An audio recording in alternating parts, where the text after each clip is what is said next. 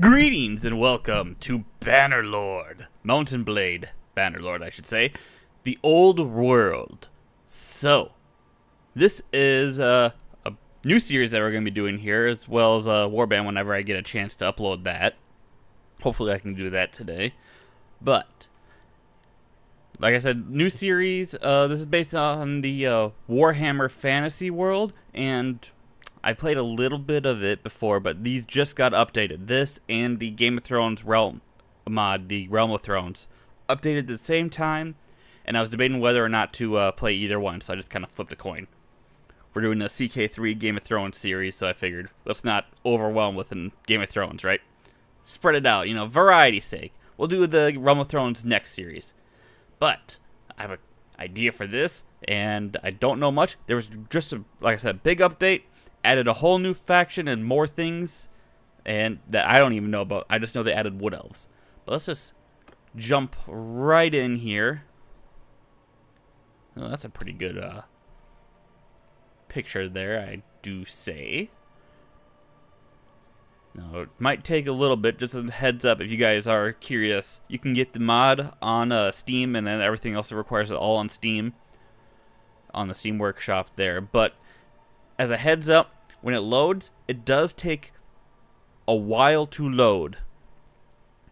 The first time around, anyway, especially. So, because it's just a big mod, it's going to take like 45 minutes maybe. It could be faster, it could be longer.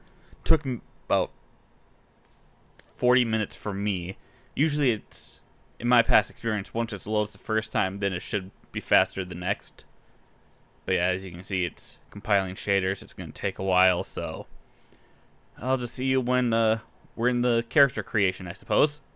There we go. So let's see here. So I have an idea. But first, let me just take a look. We're going to take a look. This is the first episode, so we'll just do a quick exploration here. It's been a long time since Bannerlord, in case anyone doesn't know anything about this stuff. So here are the couple of races, factions, all that. Moussilons. And I don't know much about Warhammer Fantasy. I've done a little bit of research. And by that I mean I look into the lore a bit. There's some interesting things there. I plan on actually getting some books and reading that at some point. But yeah. Moussilons. The accursed state nestled within the heart of Brettonians casts a dark and ominous shadow over the land. Once a proud dukedom, it now stands as the grim testament to the corruption that lingers in the shadows. Ruled by the serpent of Moussilons, the realm of swamps and thickets contrasts against the vibrant setting of noble Bretonnia. Yet even more tragic and unsettling are its mutated peasantry, ruled not by noble knights, but the twisted undead, whose black knights evoke a chilling blend of traditional Brettonian martial prowess and unholy power. And then we have Aeonar. These two, I think, are the new factions added. Between Nordland and the Wasteland lies the forest of Lorelorn, and its inhabitants, the proud Aeonir. They refused to flee the old world with the rest of their kin, and instead stood against and defeated the dwarvish advance on their forest. The Aeonir live in a caste society split between the city and forest kin, and maintain their security through careful diplomacy, both with their neighbors and factions as far as broad as the Osler and the Druki. Their governance works through layers of councils to promote a level democracy. When the time for battle comes, Aeonir calls on everything from the darkest magic to the pure spirits of the forest to ensure the safety of their home. The Azrai are the elvish inhabitants of Athelorn. They are suspicious, isolationist, and savage kin who live their lives surrounded by the nature of Athelorn. Their magical forest home is as dangerous as it is beautiful, and its unforgiving nature has sharpened the skills of its people to a razor's edge. The Azrai live under the teachings of Isha and Kurnos as hunters and warriors, defending the weave and natural world, but darker voices ever seek to tempt them to slaughter and mayhem. And then here we go. These were the first 4 originals, just so you guys know, of factions, besides the ones just added in this update. The Vampire Counts. The Vampire Counts are fiends without equal. They seek to topple the civilizations of the living and supplant them with an undead empire. Each vampire is a unique and majestic figure with his own personality, drive, and ambition. In contrast, their minions are mindlessly obedient, rank after rank of ragged and dirt-encrusted cadavers, forced back to life by their master's necromantic power. Alright, so that was my first original guess of what we can do, but I'll tell you what our plan is for the series.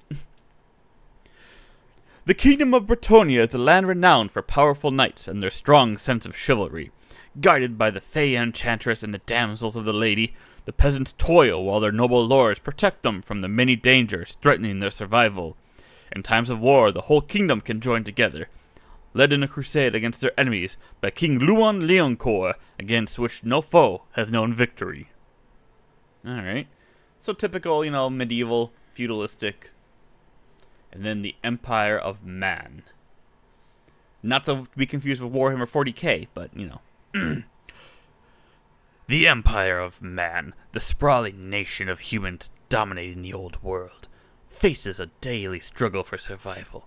Guided by their emperor, Karl Franz, its army stand as a testament to unwavering discipline and unmatched martial skills. In a world teeming with brutal savages and bloodthirsty monsters, the Empire endures thanks to the renowned discipline of its armies. Honed through rigorous trainings and fortified by their unyielding faith in Sigmar, beacon of human resilience, the Empire's soldiers exemplify the indomitable spirit of man that prevails amidst its list of foes. Yeah, so there's our culture here. It doesn't tell us what their specialty is until the end, so unfortunately we can't really see it. But for our series here, we're going to be an Empire of Man, and then make our way to become a vampire, because you can become a vampire in this game without starting as one. And honestly, I think that's really cool. I was debating between Moussilons and the Empire of Man, but I think the Empire of Man is a better story I think I can make. Moussilons is just kind of simple, right? Just an undead necromancer kind of thing. They're already, touched by the forces of darkness. Becoming a vampire is pretty simple, and, well, not simple, but pretty expected, I'd say. So let's do an Empire of Man, So we're going to choose them there. Get to character creation. Ah, there we go. Aren't we a handsome fellow? No. So let's actually go through here. Belly girth. I haven't done any character creation for Bannerlord in so long, I forgot what it was even like. Thick thighs. Yeah, let's go for that. We can have a, you know what, before we do anything, we gotta take a look. Yeah, there we go. Sure, why not, right? Honestly, I'm not entirely sure what any of this particularly means. Calf size, torso, everything else is just like that. Voice pitch. Let's be slightly taller than normal. Not like a giant size, but let's be above average height there. And then we can have a little bit of more weight since we're bigger. No. Yeah. I think that's pretty decent there.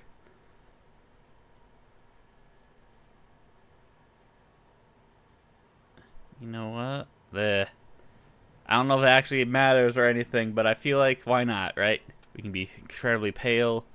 No. I don't want to be, like, that's shiny, what, right? Let's actually go for a human skin color here. Yeah. That seems good. Okay. There's a couple skin types here. I guess that one. Oh man, there's so much to go through here. Alright. You're looking kind of old there, so I kind of want to make you younger. Cheekbones, I'll be honest. This might just be like the Mountain Blade Warband character creation where it's just kind of random. I never mess with the faces, I only just check with the hair. Yeah, you know what? Let's see. Eyebrow type. Sure.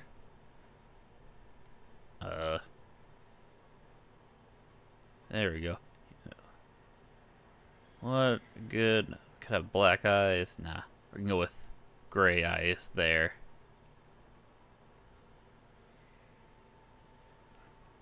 Yeah, I think that's good. The nose, nose seems, you know, like a nose. Teeth type.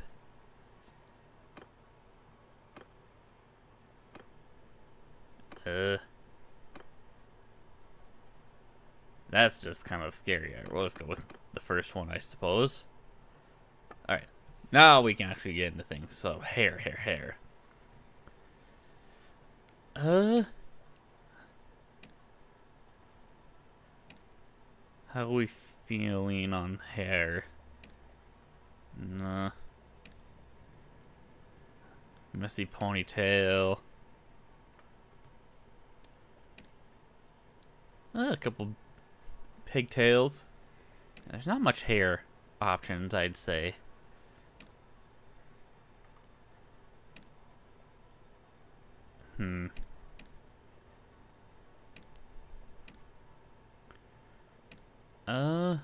Normal ponytail. I mean, I think we could probably change our hair whenever we want. You want black hair? Blonde? Red? Alright, I think we want to do black hair, so let's just take a look what we got.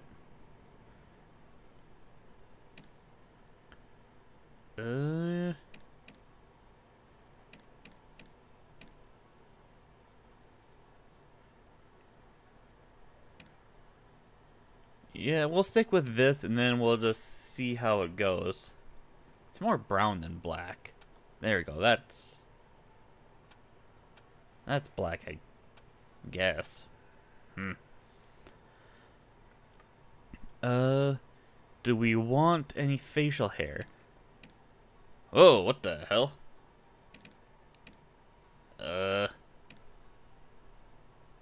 No facial hair, I guess, for us. I don't know what's going on here. Oh, maybe just... Okay, it just took a while to load. I was wondering. You know what? That's actually not that bad.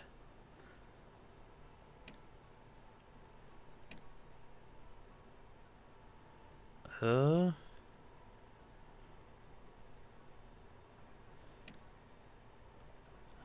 yeah, that just makes us look like an evil advisor, the Grand Vizier. You know what? I actually rather like this one. Yeah, I think that's actually pretty good. Markings. Okay, do we want any markings? A couple scars.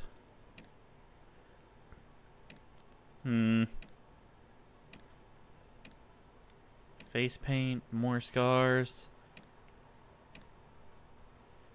A little curved scar there.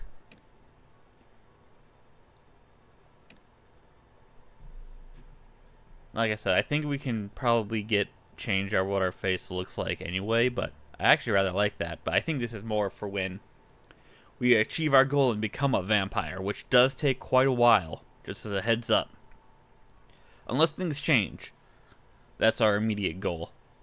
But let me know if you guys want us to stick with like these markings or get them later. Because either way, I think it... You know what? Yeah. As a human, we got that, and when we turn vampire-y, we got this. I wonder. Obviously, that's like... I'm not seeing a difference in the colors. I'm assuming it's... No, I don't know what that's all about. But there we go. Alright, let's get back to it. Alright, choose our family's background. So here we go. 2 of everything. I think our playstyle is going to be a typical cavalryman. And I want to use a pole arm. But I also want to create, first things first, as an aside, whenever we do these series, I like blacksmithing. I don't know if they've changed anything before, but it's going to be a thing. So we need writing. So let's just see what this gives us. Your parents loyally served Graf Haupt Anderson. While not major nobility, they nonetheless held sway within the courts of the Elector Count and thus ensured your childhood was one of comfort.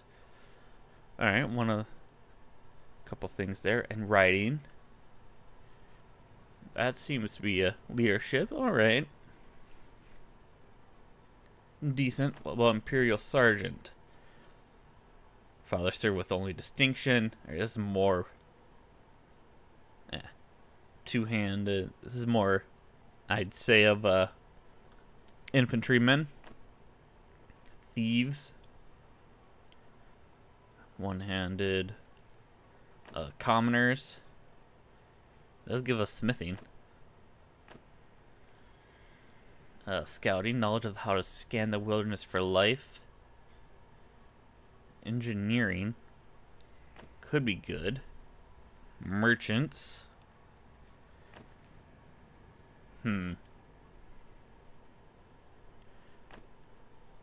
not sure. I guess we can go for the commerce, see if we can do that. We can always go back and just check and see things. We enlisted in the militia.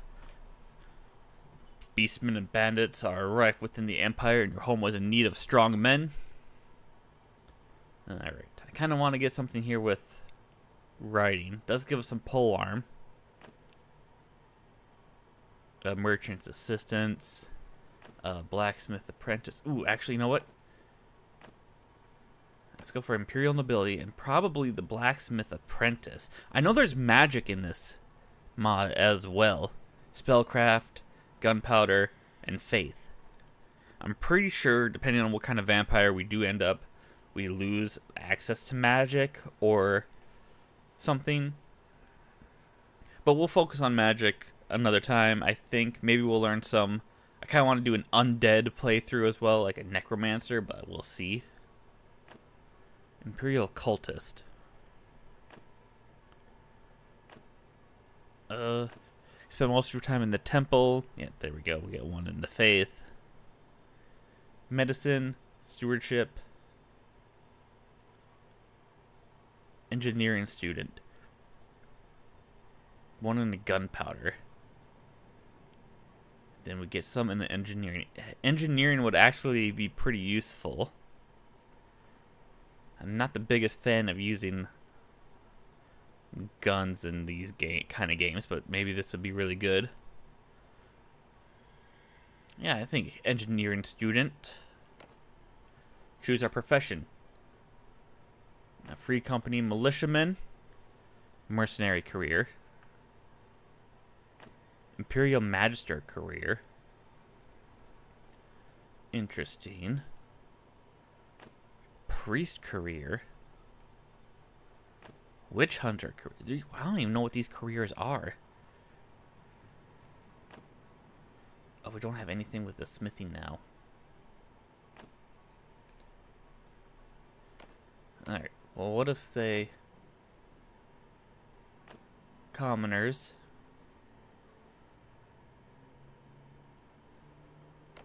engineering student. We don't even get any writing with this. I think we need the mercenary career. I don't even know about these careers though. I'm assuming we could change them. Gain access to prayers but cannot learn spells.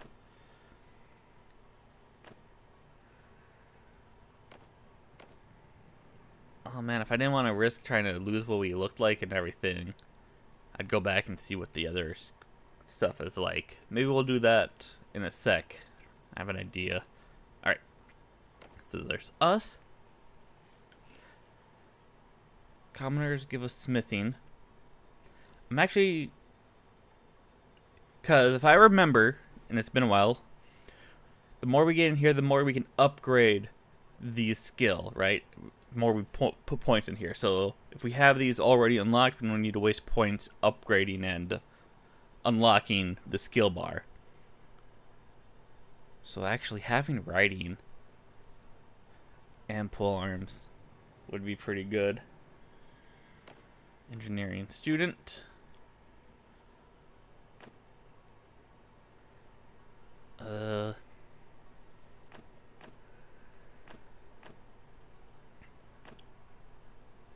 Fighting and drinking, what more could one need in life?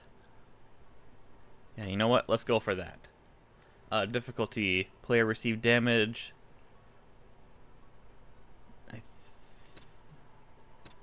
Freebooter. Warrior. Bannerlord. Custom. I don't know how difficult Bannerlord is anymore. I'm assuming we'll be able to change the game difficulty. So we'll...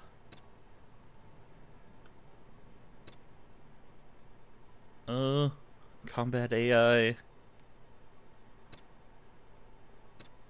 Reduced to 25. Realistic. Alright. You know what? We'll just go with that and see what happens. Unfortunately, this mod does take out marriage and like death and battles and everything, but I'm sure we can come up with a good story here. Alright, so now we can create our sigil here. And I actually have an idea on what I want. Here we go.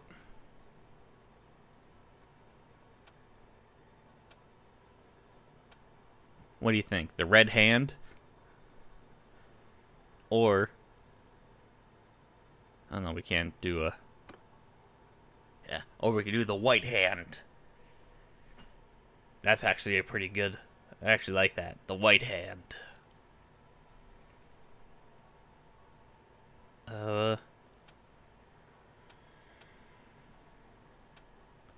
Having it on...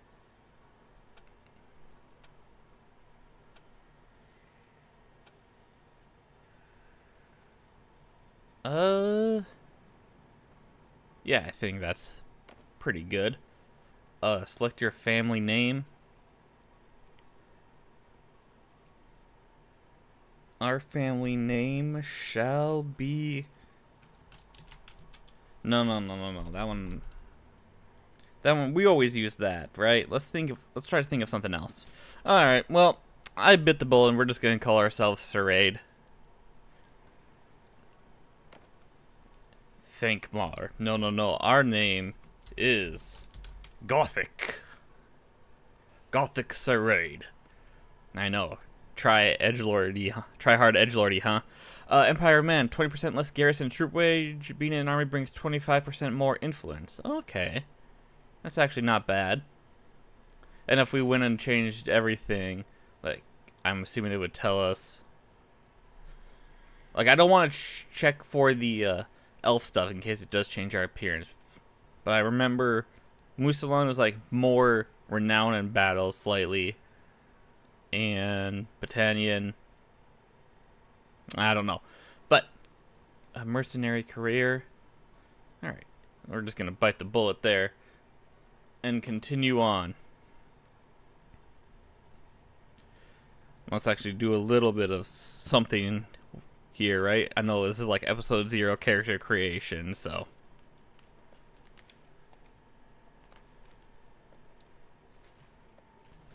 Alright, here we go. Return the game. Let's just check inventory. What do we got? We got a falchion. And a... Oh, we got a pistol. So I guess that's something. We don't have a horse. So I guess that's something we should do. Do we have any money? Alright, we got 1,000. There's 30 people there. That's not... Let's check out what Altdorf has here. We gained a level. Okay. Okay, so let's try to relearn how to play Bannerlord. Go to the Tavern District. I'm assuming that's your quests. Let's check out trade. Buy a horse. Riding 20. Well, first things first, we definitely need to start earning polearm proficiency and horse riding proficiency. So let's... Do you guys see a polearm? One-handed, one-handed.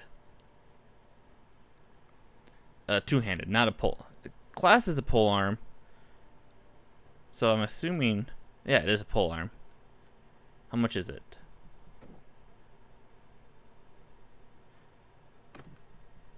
Alright, we're gonna buy that. Oh wait, do I? Oh, okay. We need to have those in there. Can't use with shields, can't be used on mounts. Oh. As much as I want to, I'd rather start getting our riding skill up. No saddle. Do you guys sell saddles? Some musket balls. That's a lot of money. You know, if I sold this and sold the musket ball. Bright wizard cape, magic item. What's the effect here? Fire resistance, huh? Interesting. Alright, rugged harness. What? I don't know what the different harnesses do. Civilian. Okay, so it's like armor.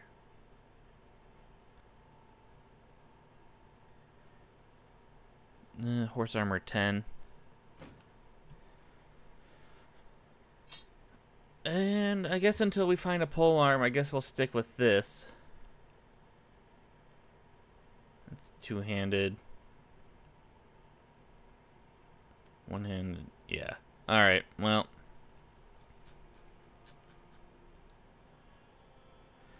Yeah. Well, I guess at least we got a horse.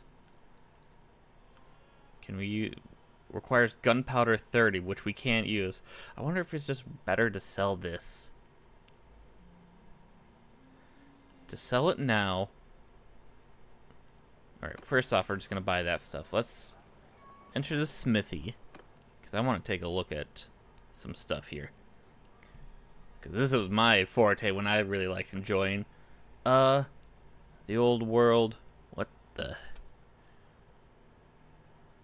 Oh, I don't know what template that is, but lances.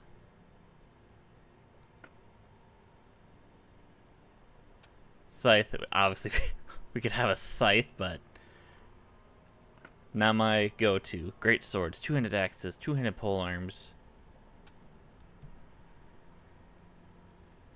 Alright. Spearhead, spearhead. Let's see if we can make our dream polearms to work for.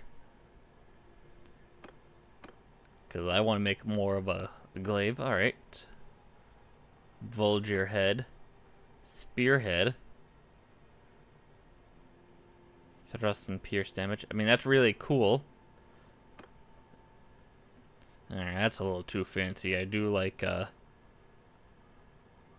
wow, does not do any for being something like that. I like my swing damage, please.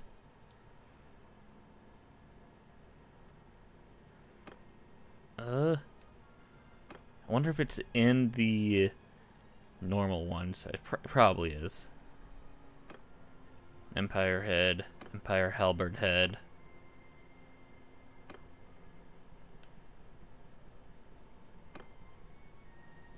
Thrust. Okay, why is the thrust so much more? I get it, but I want a glaive. Here we go. What's this one? Wild Rider Spearhead. Not sure why it's missing this. Probably got to add something. Swing blunt.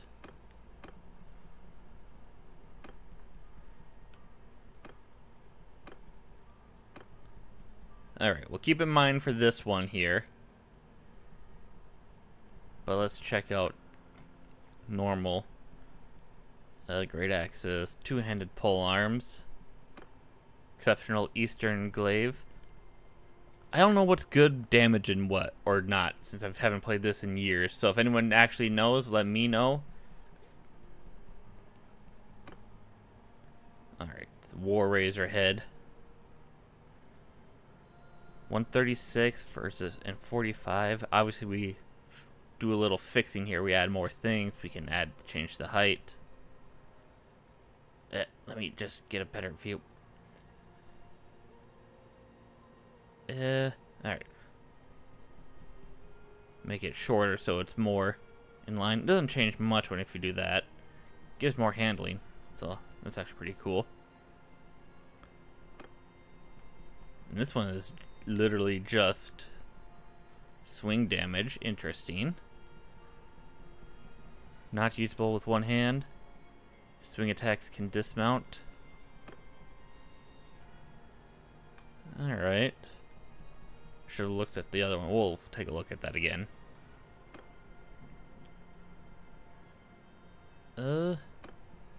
Hewing spear. Sword staff. Knightly lance. Alright, so what was it? 134 basically for this, and then the War Razor was 45, 136. Staffs, rapiers, pole arms. 83 and 131. If we lowered this. But the other one has better handling, unless... Alright, so, no, I guess we're missing an asset there.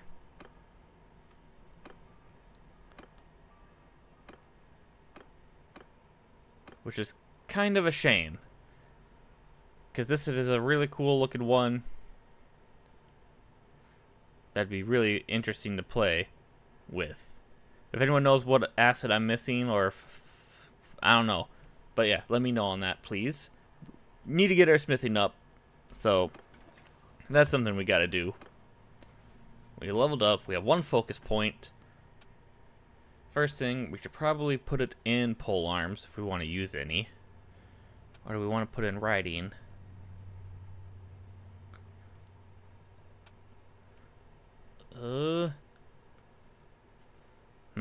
Charm, leadership.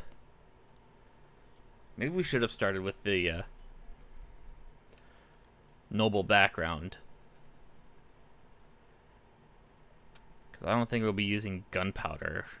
So this is kind of a waste on that. The engineering is pretty good, actually.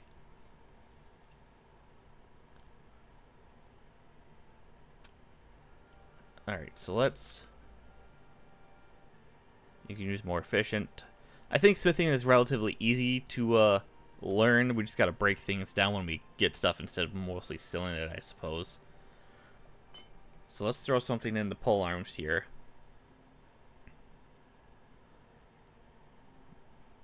We'll probably go for this cavalry one whenever we get that.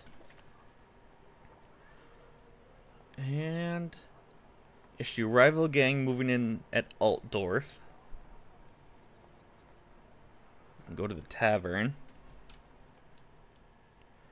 But you know what? We're going to end this here because I've asked a couple questions here and I'd love for you guys to help me with this. And like I said, episode 0, character creation. So, without any further ado, let me know your guys' thoughts on this new series. And yeah, it's been a long time coming. I kept saying we wanted to do it. Now, perfect time, I guess, since it was just updated. But yeah, check everything else out on the channel. And you leave a like if you like, leave a dislike if you dislike, but tell me why. And I shall see you all later.